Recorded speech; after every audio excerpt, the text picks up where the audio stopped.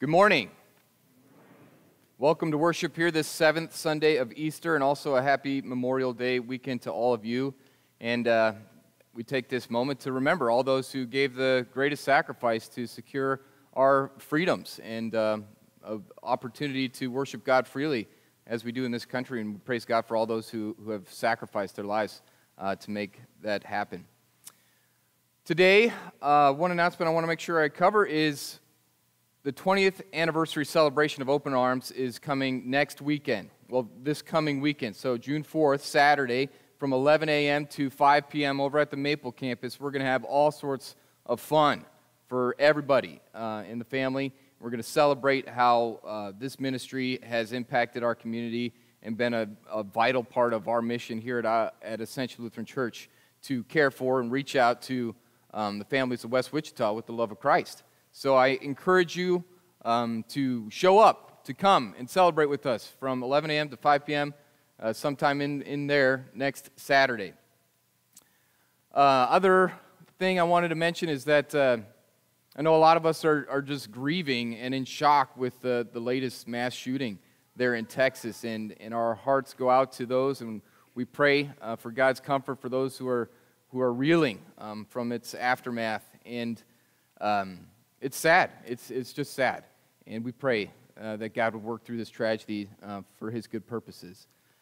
But also want to take this moment to remind you all that we have pretty good security here at Ascension Lutheran Church. We have a committee designated for it, and it might be inconvenient, especially if you show up late to worship, to find the doors locked.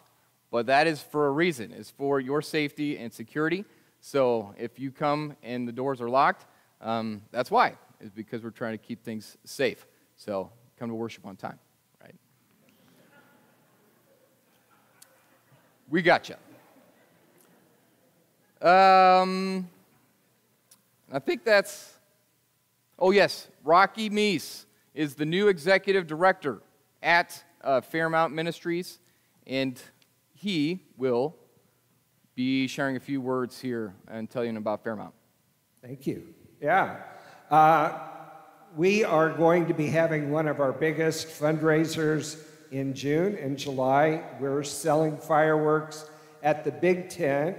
It's on Kellogg, just west of Andover. So we're just across the county line. There probably is a reason why we're on the other side of the county line. Maybe. But it is a lot of fun. We need about 1,000 volunteers. So it's kind of crazy, but we have a lot of churches that support us. And it'll give you a chance to meet the folks out at Peace. Peace has been doing this for a long time in Andover, and Zion Newton is the other partner that's out there. And then with all of the Ascension, or all the Fairmont folks, we'll get people from all the other congregations in town. So come out, join us for a shift or 2 or 3. If you work 2 shifts, you get a shirt. You know. Anyway, thank you. Yes, thank you, Rocky. Yeah, so I encourage you guys to help out Fairmont with volunteering this summer. That's all we have for announcements, so I invite you to stand as we begin our worship.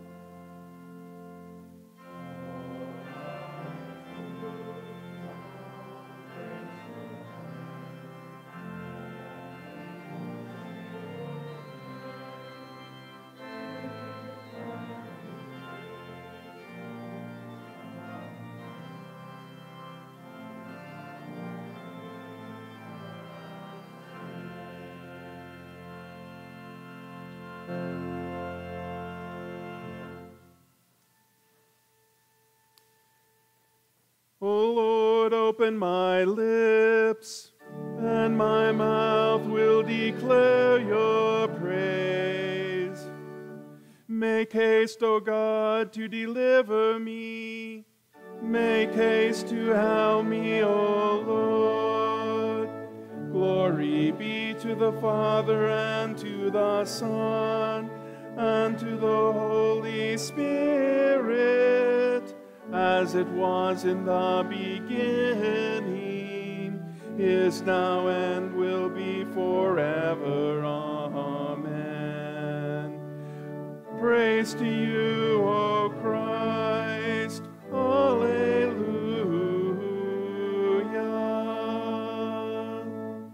Blessed Blessed be the Father, the Son, and the Holy Spirit. O come, let us worship him. O come, let us sing to the Lord. Let us make a joyful noise to the rock of our salvation. Let us come into his presence with thanksgiving. Let us make a joyful noise to him with songs of praise. For the Lord is a great God and a great King above all gods. The deep places of the earth are in his hand. The strength of the hills is his also. The sea is his, for he made it, and his hand formed the dry land. O come, let us worship and bow down. Let us kneel before the Lord our Maker. For he is our God, and we are the people of his pasture and the sheep of his hand. Glory be to the Father, and to the Son, and to the Holy Spirit, as it was in the beginning, is now, and will be forever. Amen. Blessed be God the Father, the Son, and the Holy Spirit. O come, let us worship him. Please be seated.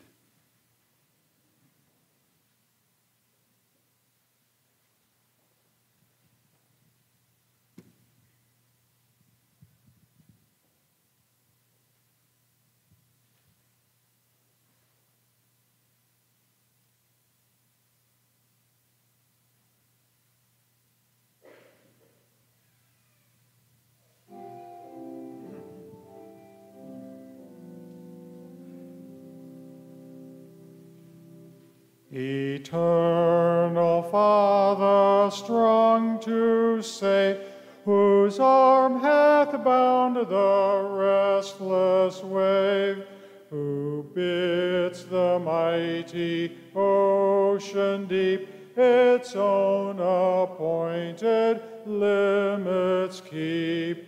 O hear us when we cry to thee, for those in peril on the sea. O Christ, the Lord of hill and plain, o'er which our traffic runs amain, by mountain pass or valley low, whoever, Lord, thy people go, and keep them by thy guarding hand from every peril on the land. O Spirit, whom the Father sent to spread abroad the firmament, O wind of heaven, by thy might save all who dare the eagle's flight, and keep them by thy watchful care from every peril in the air. O Trinity of love and power, our people shield in danger's hour, from rock and tempest, fire and foe, protect them wheresoe'er they go. Thus evermore shall rise to thee glad praise from air and land and sea.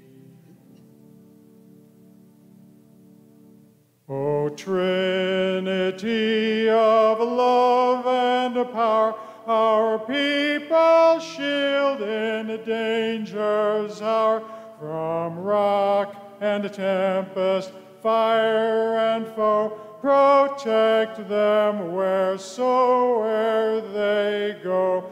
Thus evermore shall rise to thee glad praise from air and land and sea. Amen.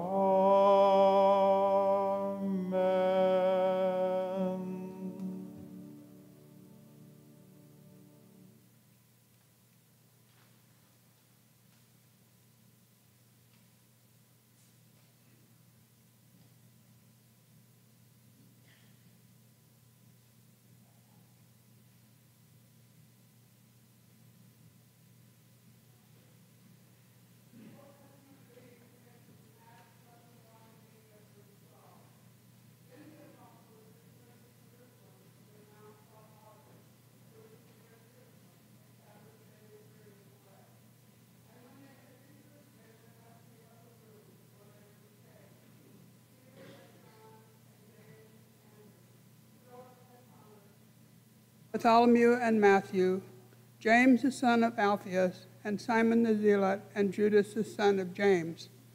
All these with one accord were devoting themselves to prayer, together with the women and Mary, the mother of Jesus, and his brothers.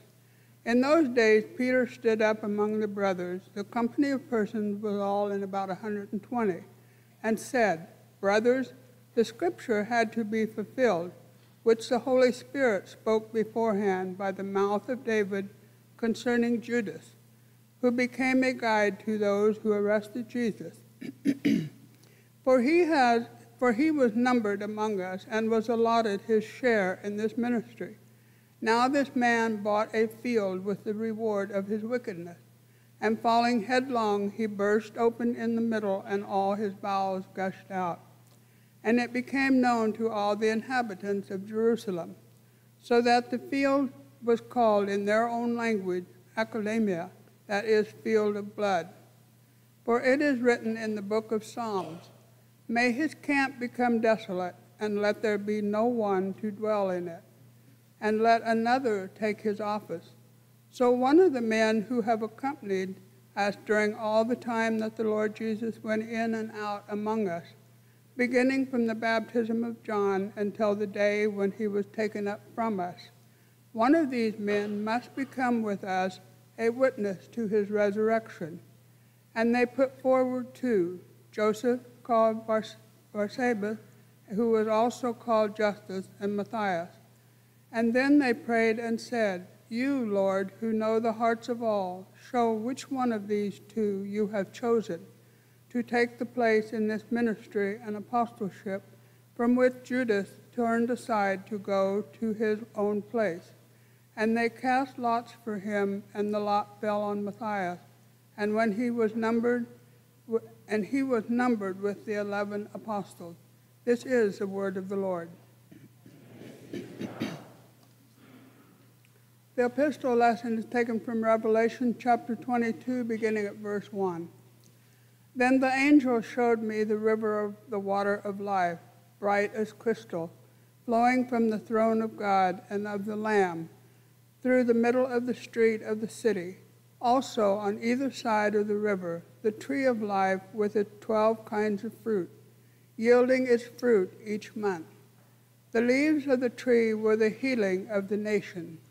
No longer will there be anything accursed, but the throne of God and of the Lamb will be in it, and his servants will worship him.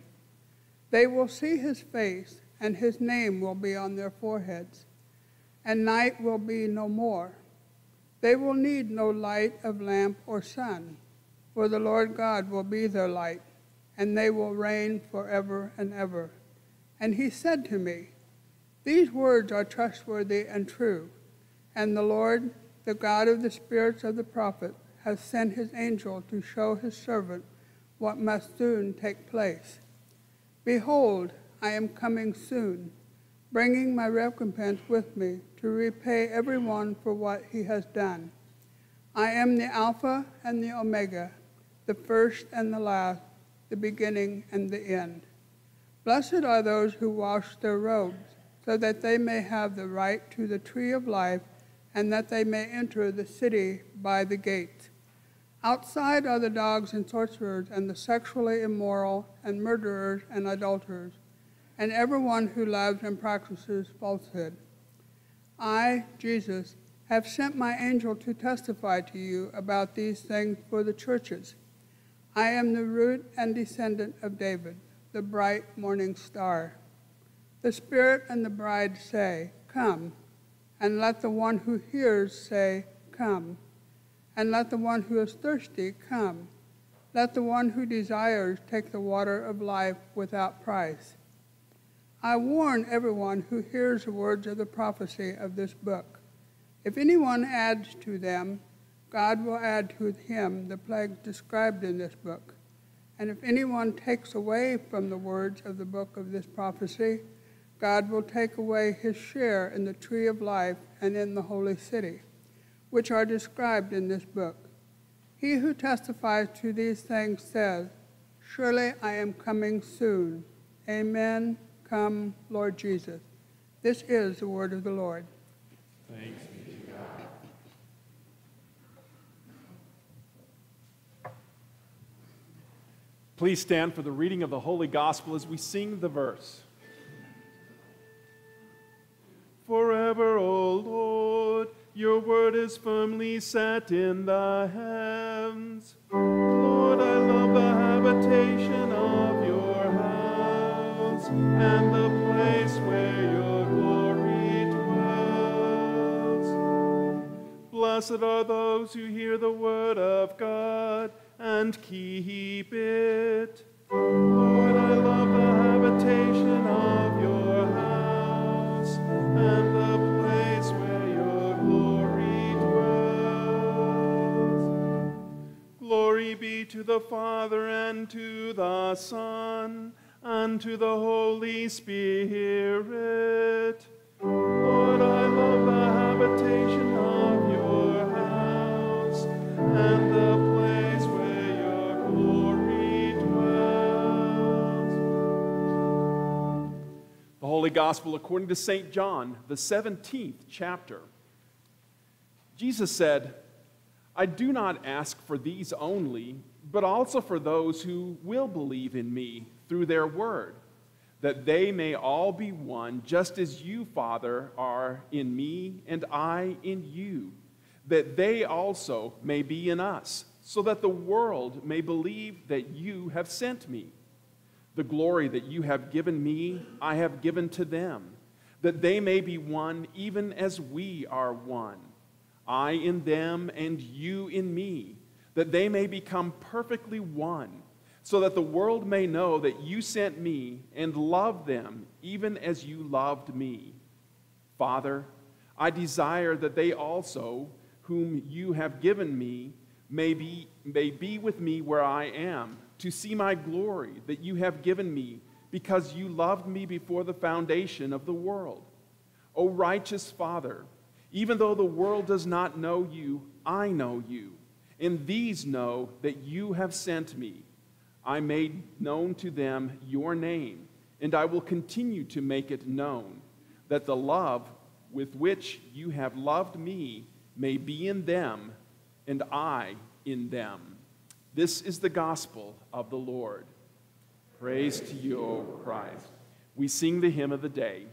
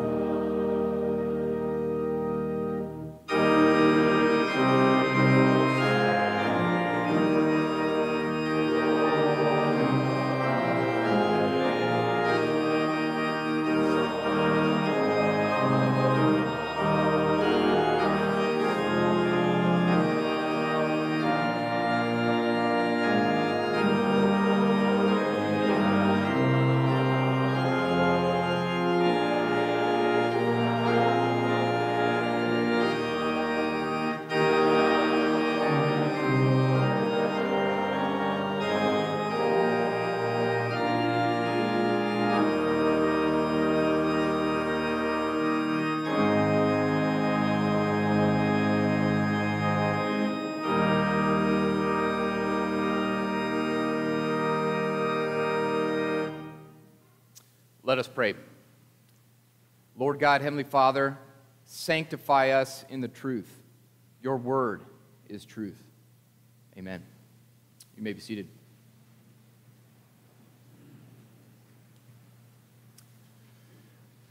I came across this article not long ago from firstthings.com, and the title of the article was The Three Worlds of Evangelicalism. And I highly encourage you to check it out, firstthings.com, The Three Worlds of Evangelicalism. So in this article, the author Aaron Renn talks about how evangelical Christians have gone about their witness and evangelism over the last few decades here in our country. And as a disclaimer, we as LCMS Lutherans don't exactly fit in with the category of evangelicals, and neither do we fit in the category of mainline Protestants or Catholics. We're kind of in a separate place, just to let you know, the people who write about these things. But I think what he writes about evangelicals is very informative for us today. So in the article, he talks about 3 stages of American secularization, or becoming less religious. So the first stage is the positive world, and Renn says that was before 1994 in this country. In this world, being a good Christian is part of being a good citizen. They are one and the same. Being a Christian publicly enhances one's status. So if you want to be a successful businessman in that world, you were a Christian for the most part. Christian morality is the basis for societal morals, and going against them has negative consequences. So the cultural values and morals match really well with Christian values and morals. Some of you remember these days. Second world is the neutral world from 1994 to 2014. In this world, Christianity no longer has a privileged status, but it's not disfavored. You know, you could be a Christian. It's about the same as being a Muslim or Buddhist or any other kind of religion that you choose. It's all on the level playing field. Christian morality still holds some sway in this world. There's this remnant of what one ought to do and what one ought not to do. People kind of basically assume. But then, 2015 to the present, we have the negative world, the world in which we live today. And Renn says that the shift happened with the Obergefell Supreme Court ruling that legalized homosexual unions nationally. He says this was a turning point in our country. In this world, society views Christianity negatively. Being known as a Christian is a social negative, especially in elite circles. Here in Wichita, Kansas, we might not feel it quite so much, but definitely it is there, and it is more so in other parts of our country. Christian morality is shunned and seen as a threat to the public moral order. So, you Christians have backwards morality and need to change, is the reality in the negative world. So how did evangelicals go about witnessing in the positive world? Well, they had 2 different strategies, Renn points out, the culture war strategy and the seeker-friendly strategy. The culture war strategy was also known as the religious right or the moral majority. You might have remembered these days, back in the 70s and 80s, it was a pretty big movement. And it was kind of in a knee-jerk reaction to the sexual revolution of the 60s and trying to fight against that. And we got to go take territory back for Jesus in our country, and we are the majority, and we need to make it known. You might have remembered a guy by the name of Jerry Falwell. He was big on this technique for witness to culture. Seeker-friendly, well, these people assumed that there are large numbers of people who were friendly toward Christianity, who wanted to be Christian, but there were some barriers that were keeping them from doing so. And so these leaders decided that they would downplay these barriers, and some of those barriers were denominational affiliation and traditions.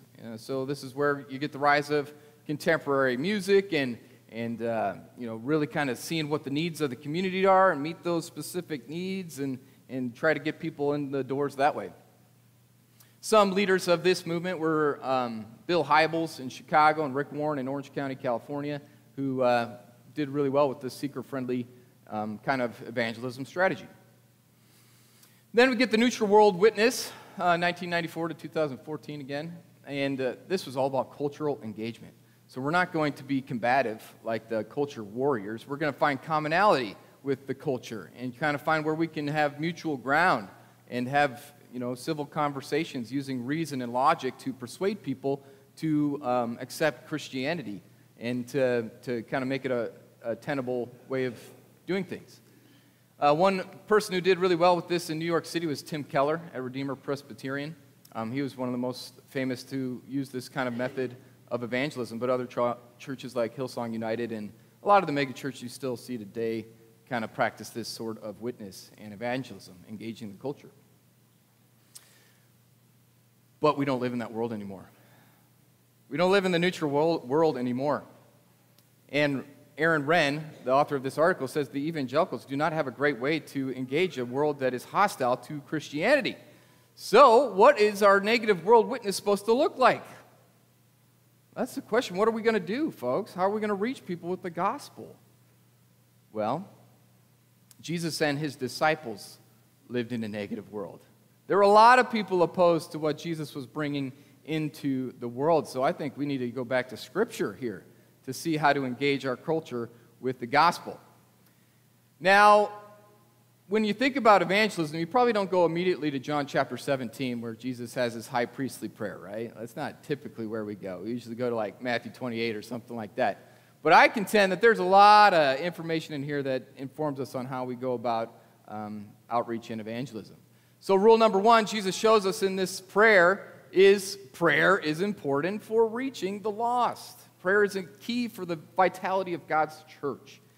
And in this prayer, Jesus prays for his disciples, and he thanks the Father for giving him these disciples. And he says that I have given them your word, Father, and protect them from the evil one. And your word is truth. Sanctify them in the truth. But then the prayer gets, shifts a little bit from praying for his disciples in the room to this. I do not ask for these only, but also for those who will believe in me through their word. So who's that? Who's Jesus talking about there? You? Yeah? Me? That's who Jesus is praying for in this prayer right here. The entire Christian church on earth, past, present, and future. He's praying for all those who would believe the testimony of the apostles.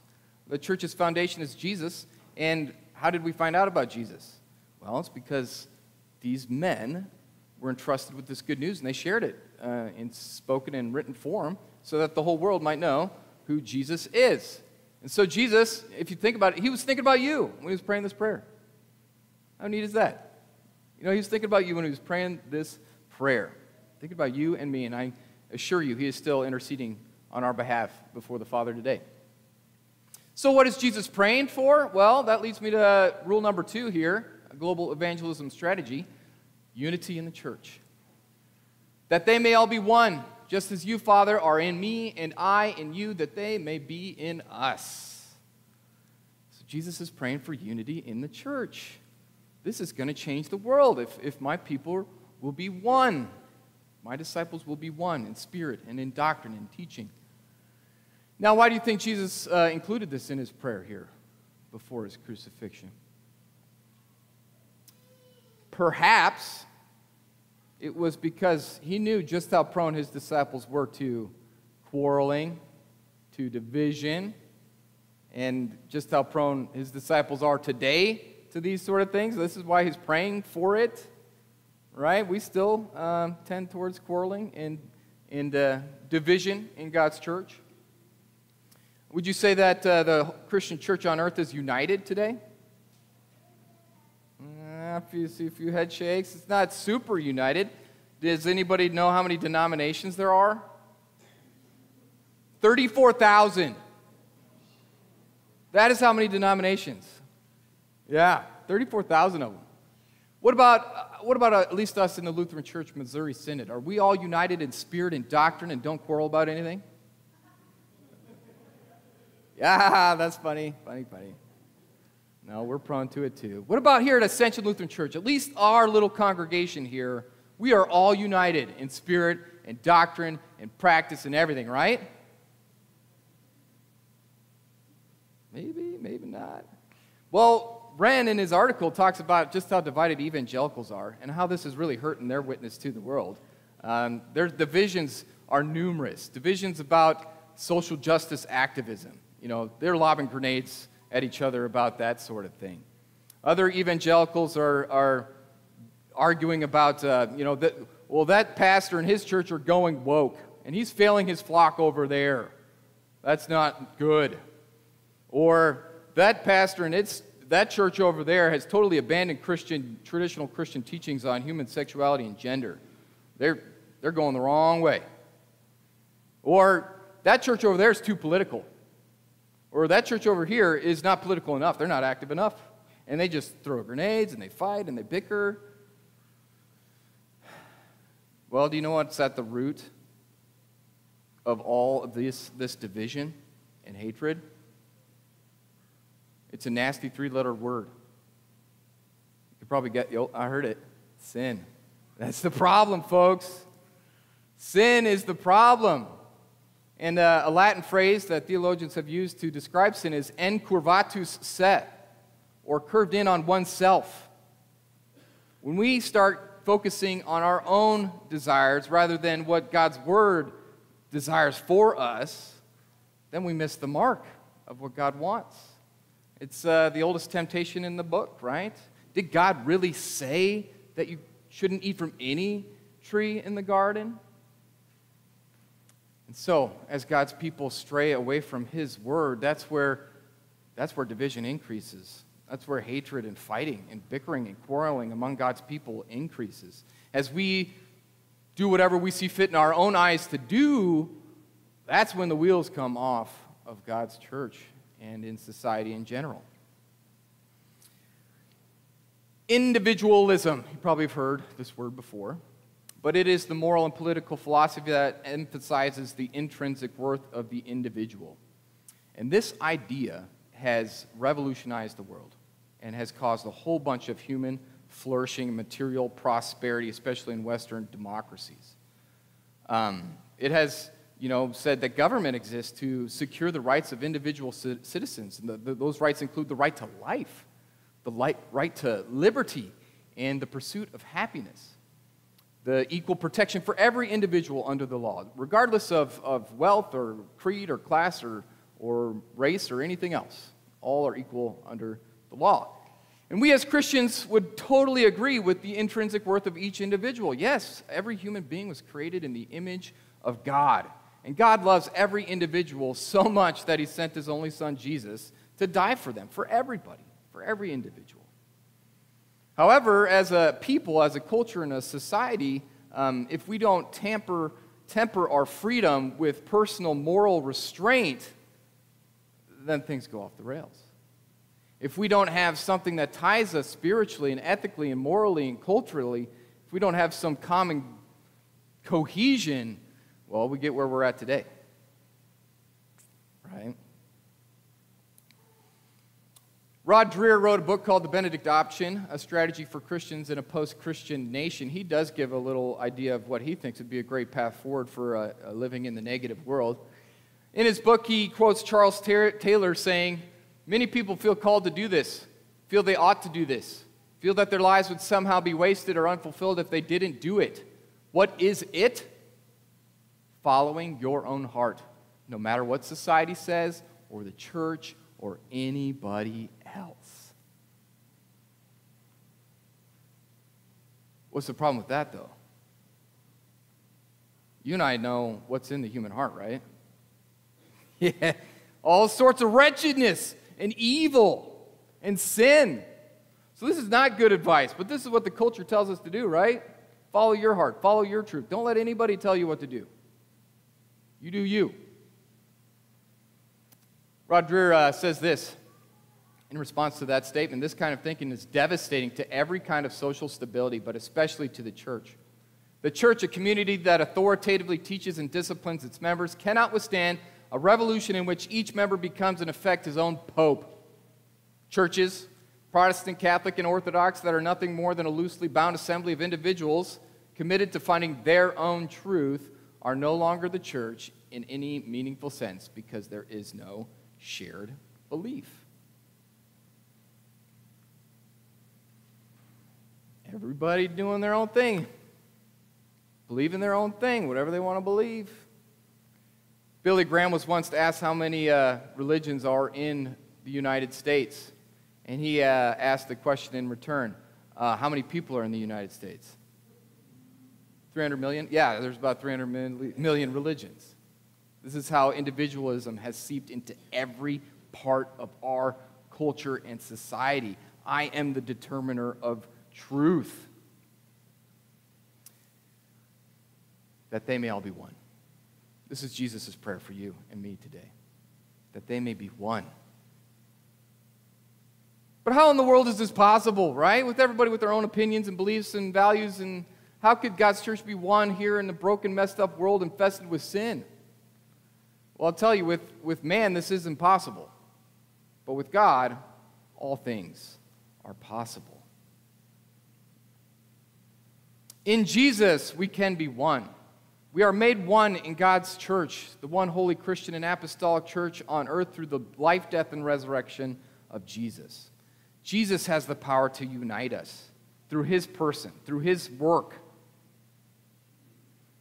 In Jesus, there is no slave or free, Jew or Greek, male or female, rich or poor. We are all one in Jesus. Those who have repented of sin and cling to faith in Jesus are united with all the family of God. The spiritual unity in Jesus. All those whose sin has been washed away by the blood of Christ and through their baptism are now part of this one holy Christian church on earth. And we as Lutherans, our confessions, Augsburg Confession, Article number 7 says it is enough for unity in the church, that the gospel be preached purely and the sacraments administered rightly.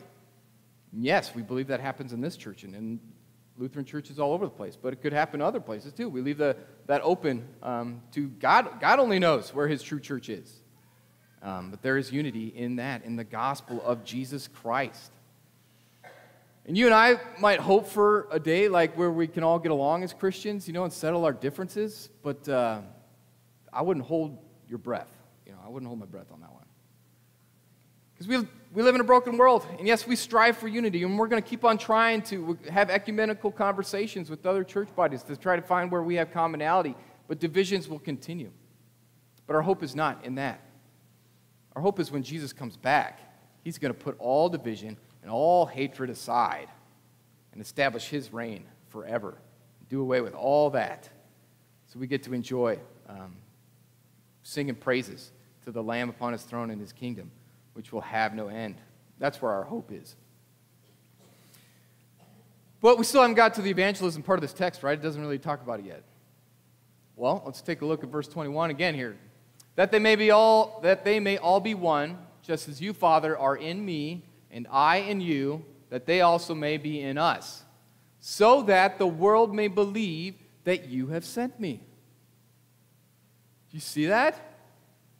Unity in the body of Christ leads to the whole world knowing that Jesus is for real, the Son of God, sent to save the world.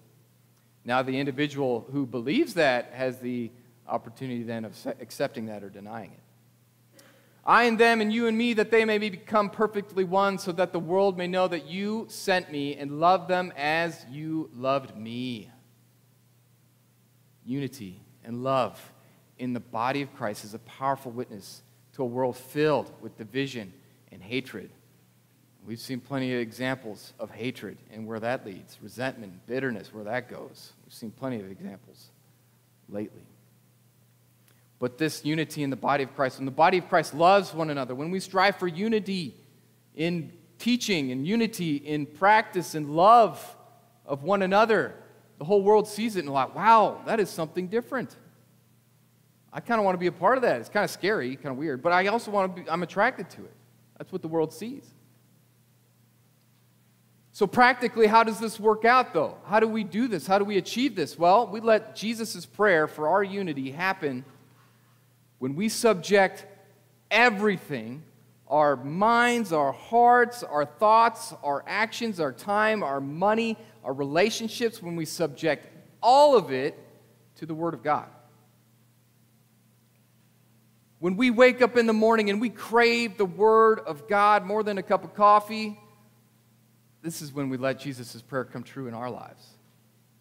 When we read, mark, and inwardly digest the Word of God, when we come and hear it preached, and we submit ourselves to the preaching of God's Word, when we study it with other people, when we share it with our friends and families, when we pray it, when we seek it, when we're in trouble, when we seek it, when we have times of joy and praise, when we consume it and it tastes like sweet honey on our lips, we let Jesus' prayer for unity happen in us. So as we cherish God's Word, He works His work in us, leading us towards unity. And it looks like my next slide is not there. I had a nice quote from Luther, but Luther reiterates the point that the fruit of the unity in God's church is evangelism. Because the more we submit to the Word of God, the more this leads to witness in the Word. The Word of God becomes more and more powerful and more palatable when we see it in action in God's people. It is so powerful and pleasant and good when God's people dwell together in unity. It's a beautiful thing. It's a huge witness to a world filled with hatred and division. The world isn't impressed with our faith, per se, individually. What's impressive is when our faith is aligned together behind the Word of God. That is a powerful witness, when we are together behind God's Word. So, as we grow in the knowledge and understanding and application of God's Word in our own lives, the more powerful our witness. Conversely, the more ignorant we are of God's Word, the more heresy we have and the more division we have, and the worse our witness is to the world. So while evangelicals struggle to find out a way to engage the negative world with the gospel, we don't really have to change anything, right? God's commands are the same yesterday, today, and tomorrow. He has expected the same things from His people. Hear the word of the Lord and do what it says. Hear the word of the Lord and do what it says. It doesn't matter what's going on around you. God's word never changes. And so let us be a people committed to prayer, being dependent on God in prayer, committed to seeking unity in love and peace and in doctrine here as God's church. Let us be committed to sharing this good news with the world. Amen. At this time, we continue our worship by gathering our tithes and our offerings, giving back to God a portion of all that He has given us to further His mission here of making disciples of Jesus and reaching the lost. So I invite you at this time to bring forth your offerings.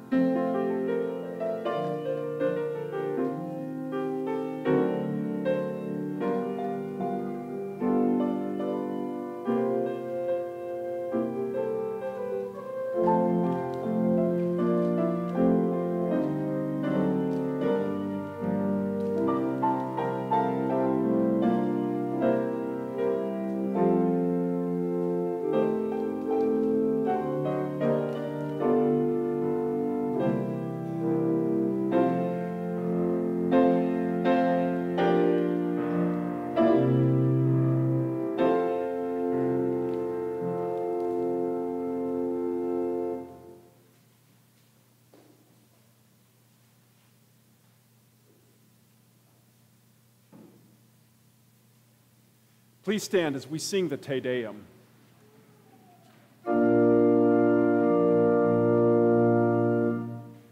We praise you, O God. We acknowledge you to be the Lord. All the earth now worships you, the Father everlasting. To you all angels cry aloud, the heavens and all the powers therein. To you cherubim and seraphim continually do cry. Holy, holy, holy Lord God of Sabaoth. Heaven and earth are full of the majesty of your glory. The glorious company of the apostles praise you. The goodly fellowship of the prophets praise you. The noble army of martyrs praise you. The holy church throughout all the world does acknowledge you. The Father of an infinite majesty, your adorable, true, and only Son. Also the Holy Ghost, the Comforter. You are the King of glory, O Christ. You are the everlasting Son of the Father. When you took upon yourself to deliver man, you humbled yourself to be born of a virgin. When you had overcome the sharpness of death, you opened the kingdom of heaven to all believers. You sit at the right hand of God in the glory of the Father. We believe that you will come to be our judge. We therefore pray you to help your servants, whom you have redeemed with your precious blood. Make them to be numbered with your saints in glory everlasting. O Lord, save your people and bless your heritage. Govern them and lift them up forever. Day by day we magnify you, and we worship your name forever and ever. Grant, O Lord, to keep us this day without sin. O Lord, have mercy upon us, have mercy upon us. O Lord, let your mercy be upon us as our trust is in you. O Lord, in you have I trusted, let me never be confounded.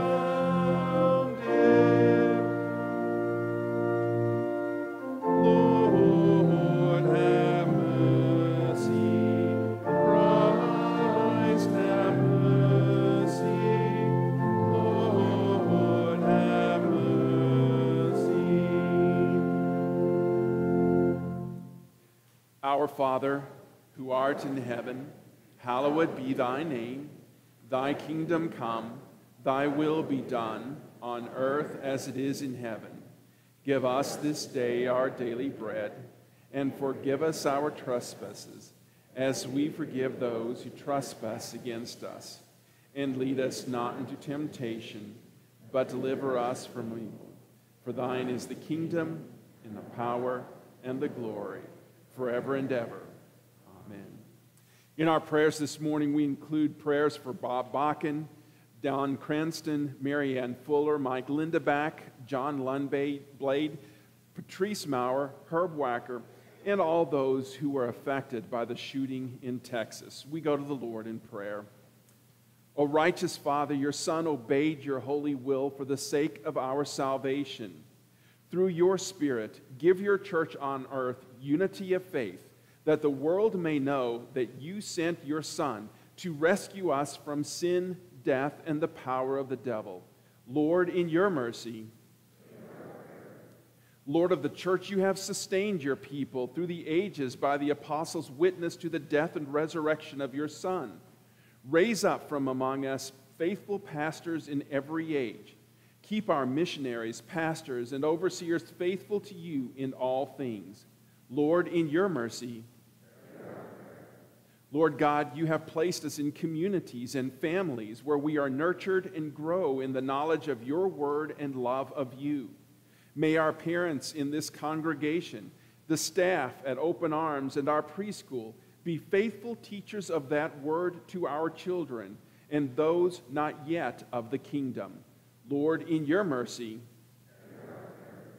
gracious Lord, we thank you for the many blessings you have bestowed upon this nation.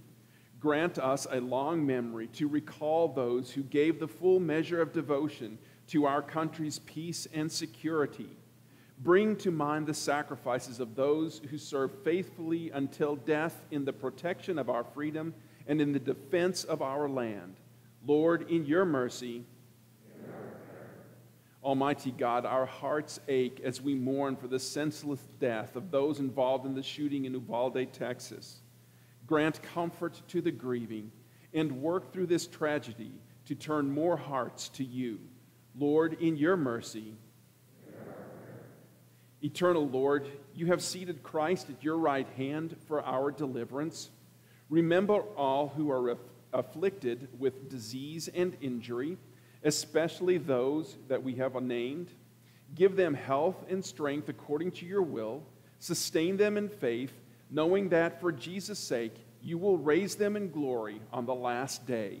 Lord, in your mercy, all these things and whatever else you know that we need, grant us, Father, for the sake of him who died and rose again and now lives and reigns with you and the Holy Spirit, one God, now and forever. Amen. O King of glory, Lord of hosts, uplifted in triumph far above all heavens, leave us not without consolation, but send us your Spirit of truth, whom you promised through the Father, for you live and reign with him and the Holy Spirit, one God, now and forever. Amen. Let us bless the Lord. Thanks be to God. The grace of our Lord Jesus Christ, and the love of God, and the communion of the Holy Spirit be with you all.